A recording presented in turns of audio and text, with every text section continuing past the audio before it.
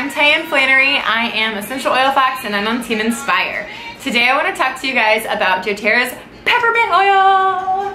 So if you've been using essential oils for a while, you most likely have run into peppermint oil. It's one of the most versatile oils and can be used for a wide variety of things, from seasonal discomfort relief to tension relief. I like to use it to wake up in the morning along with wild orange.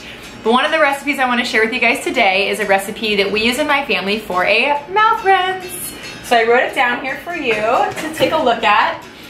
In this peppermint mouth rinse, it's very, very simple. We're just gonna need to use water, baking soda, peppermint oil, a little bit of tea tree oil, and have a big smile, right? You need to smile more in your day. The more you smile, the happier you're gonna be in life. So I always, always, always say, in everything you do, put a positive intention and a happy thought. Okay, so the recipe calls for 1 cup water, which I have here.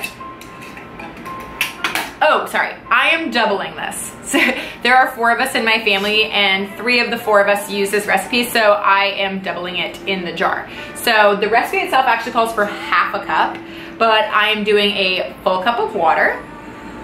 And then the recipe is 2 teaspoons of baking soda, so I'm gonna do 4 teaspoons of baking soda.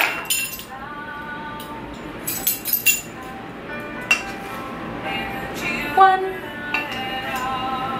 2, 3, 4. So now you have 1 cup of water, 4 teaspoons of baking soda. We just need to add our essential oils.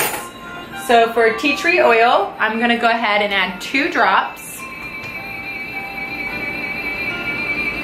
And then with the peppermint oil, I'm gonna add 4 drops.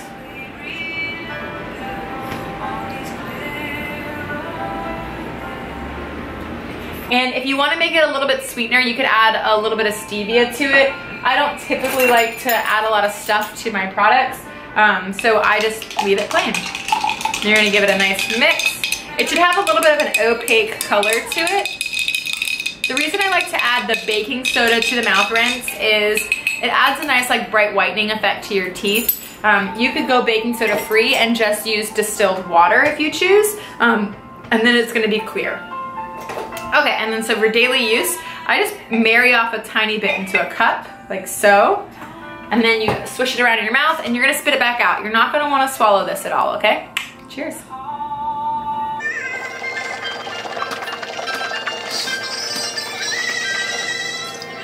And make sure you discard the spit. All right, guys, if you have any questions about this video, feel free to put the comments in the post below. I'm here for anything you need, and I will talk to you soon. Bye.